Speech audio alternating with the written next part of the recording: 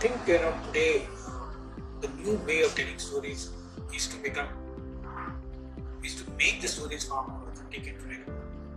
The glamour world of advertising, trying to sell a lifestyle and then making everything look very plasticky, is gone. That's the reason why today I'm offering telling far more authentic stories which involves influencers, real people, even with celebrities also. They're trying to become as close to reality as possible. Though television is not following this trend, but internet is following this trend to the T.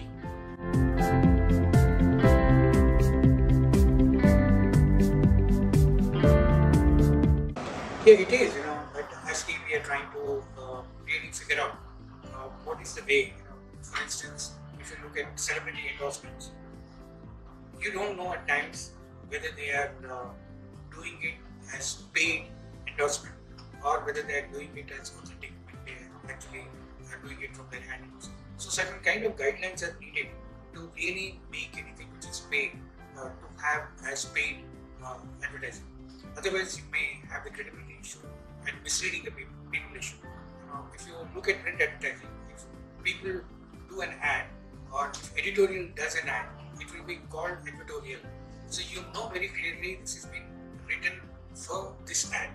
So the issue is the guidelines are needed and then they're very difficult to be followed on digital.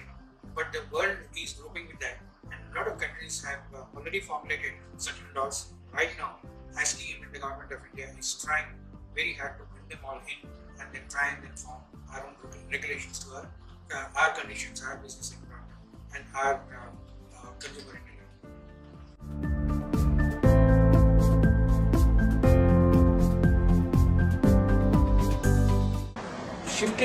Shift has only happened.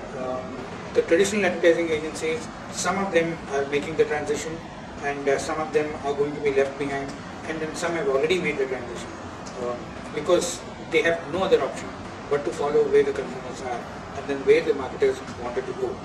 So it is in transit is what I would say, but in the bargain, a lot of digital technology and media companies are trying to create their own space as advertising in digital is concerned.